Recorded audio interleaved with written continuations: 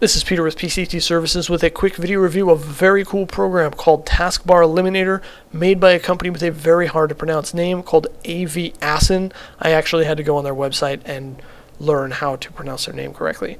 So the way that this program works is that when you double click it, it's going to show an icon on your taskbar. You need to right click on that and go to Preferences. There are two ways to do this program's function. The first is to hit the buttons. The second is to use the keyboard shortcuts. Now personally, I prefer the keyboard shortcuts because when the program is minimized, you don't have a start menu anymore. Excuse me, you don't have a taskbar anymore. So when you hide the taskbar, everything goes away. This is a great way to get a little bit of extra desktop real estate without having to minimize all your icon sizes.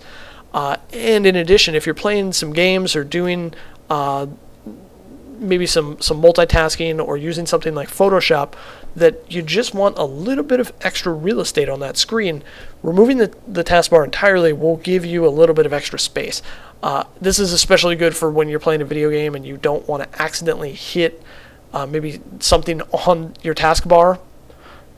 This program will do that. Now if you notice when I go down, I'm not simply making the taskbar hide itself and then when I move the mouse it pops back up, which is quite annoying. This thing is gone completely. Now if I hit the Windows key on my keyboard, the start menu still works and you just see no taskbar. So this program is pretty useful.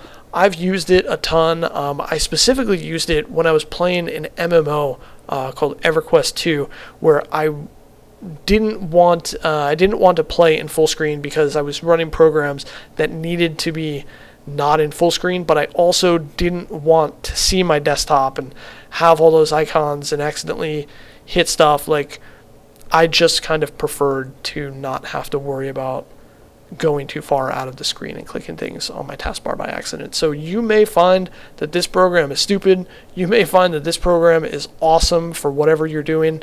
Give it a try, see if you like it.